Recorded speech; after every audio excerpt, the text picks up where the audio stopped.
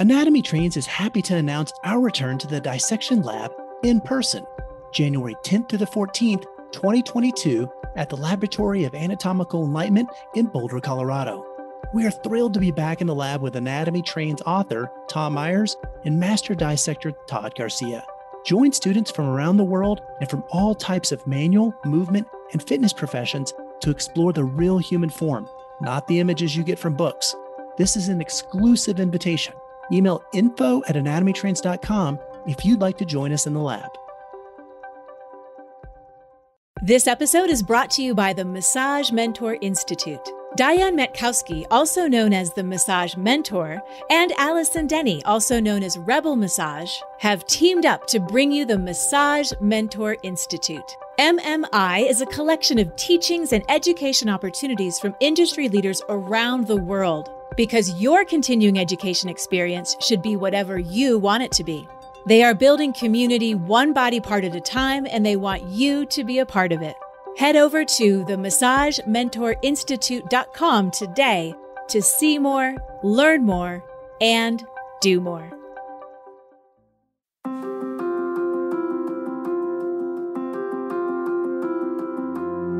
Hi, my name is Allison Denney, and this is the rebelmt podcast, where you'll hear me forcibly colliding the worlds of anatomical jargon and humor. I believe that when you know your anatomy, the what, and you know your physiology, the how, the techniques will follow. But the loads of Latin and the gobs of Greek can make a cranium convulse. It is a little overwhelming to dip your toe into the sea of anatomical knowledge, only to find that it is a bottomless ocean. You are smart, but this is intimidating. You will get there eventually. In the meantime, let's look at things differently so that you will actually want to take a swim, or at least hop on a boat and take a peek at what's under the surface.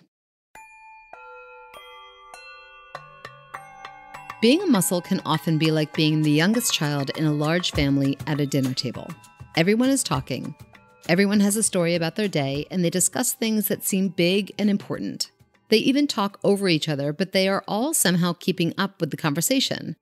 There is a pace that feels unattainable, and no one is paying attention to you. No one is pausing to get your opinion or to hear your perspective. No one is even looking at you.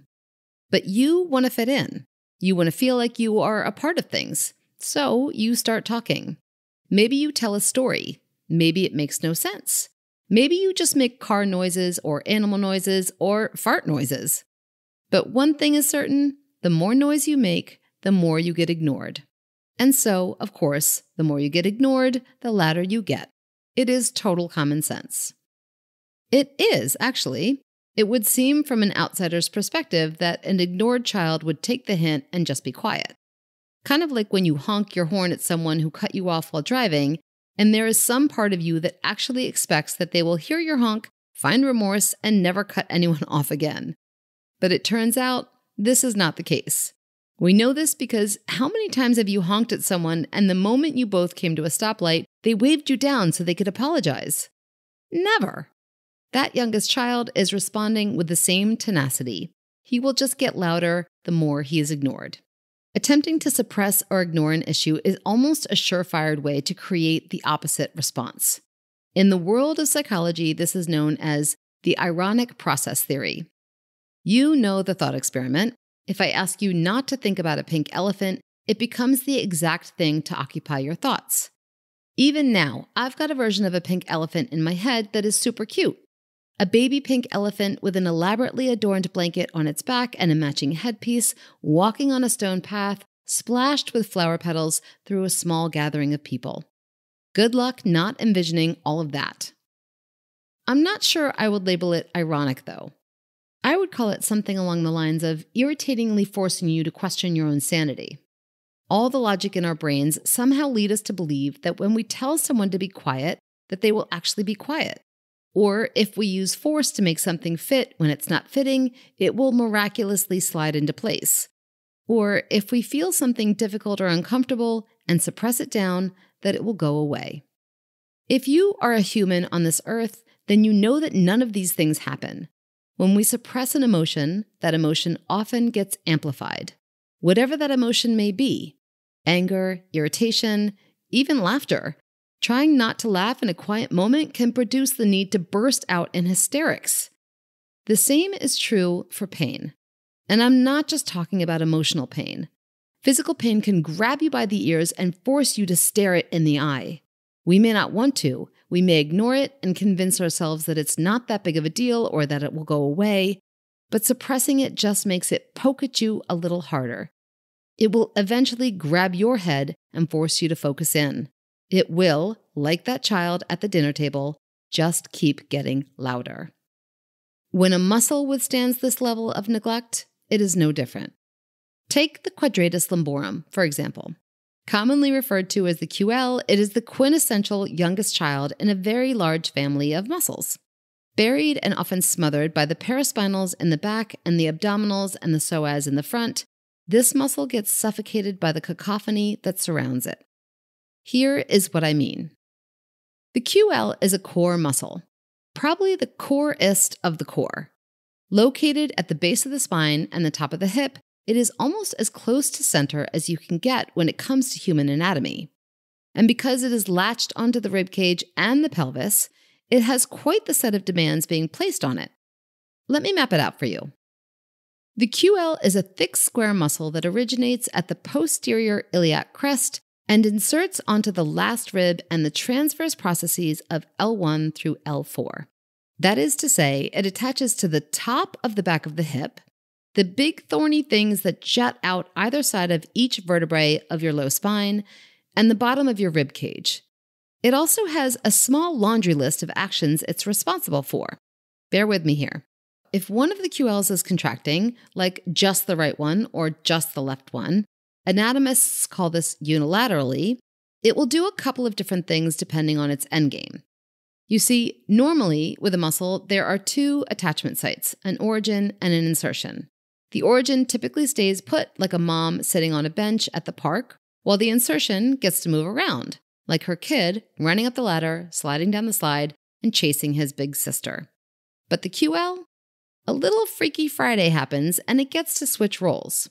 So, sometimes the origin at the hip stays put, which means that the spine and the ribs get to move.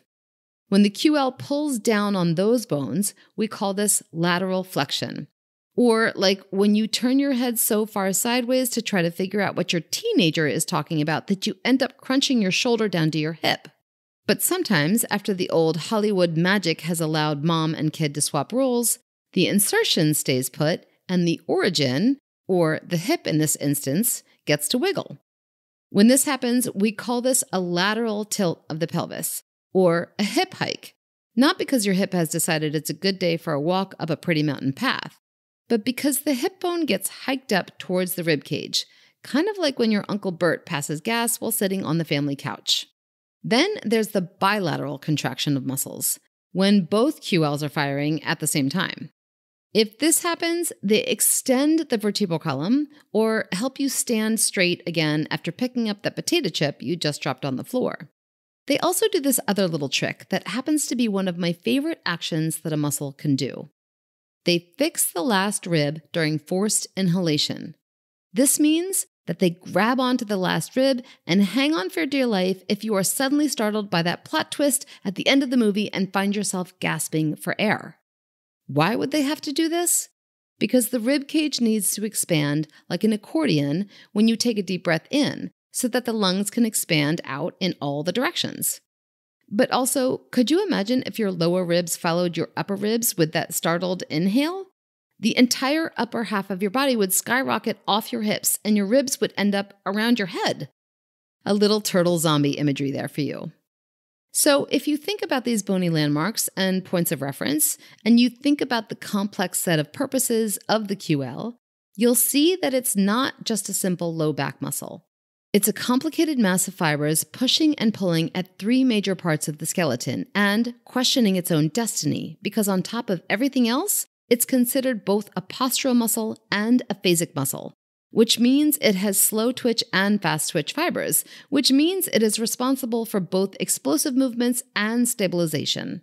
The Quadratus Lumborum is a beautiful mess of anatomical chaos, and it is no wonder it wants to scream sometimes. With that comforting thought, let's dig a little deeper. Now you know where it is and what it does. Remember, too, that it is sandwiched in the middle of all of its siblings. And its older siblings are not self-aware enough to put their own drama aside to let the QL be heard. Before we even get a glimpse of the QL, we have to first make our way through the rest of the kids. From the back, we are greeted by the thoracolumbar aponeurosis and then the erector spinae group. From the side, we make our way through the external and internal obliques and the transverse abdominis. And from the front, we've got the rectus abdominis, the internal organs, and the psoas major. The QL is at the very center of all of that. The expectation that it is going to sit quietly while everyone else gets a voice is a little too much. Like a kid who has to wake up early, get to school, pay attention, solve math problems, understand the English language, play nice, eat healthy, cooperate in a sport, and then come home and do homework, it just kind of makes sense that sitting quietly at the dinner table is the last straw. It has gotten pushed aside, ignored, and suppressed for the last time. It will do what needs to be done to get attention, including fart noises.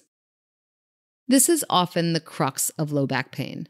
This is the pain that makes people question their own sanity. It seems to come out of nowhere and drop them to their knees. This is the kind of pain that can turn a person to QL abuse.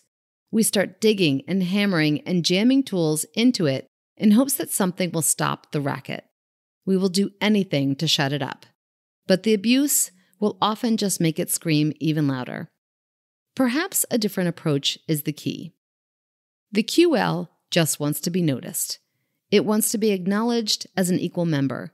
It wants to be heard, but has never been taught how to communicate correctly. If you find yourself dealing with an irritatingly obnoxious Quadratus Lumborum, try coming at it from a different perspective.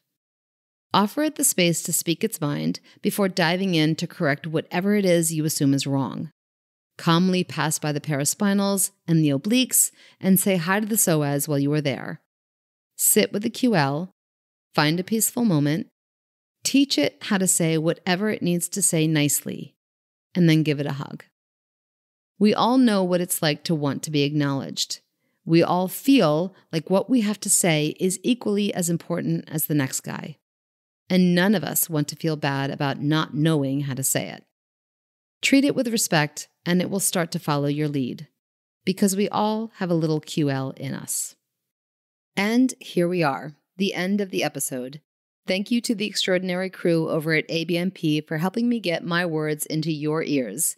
And if you want to get any of your words into my ears, or more accurately into my brain via my eyeballs from a computer screen, drop me a line at rebelmt@abmp.com.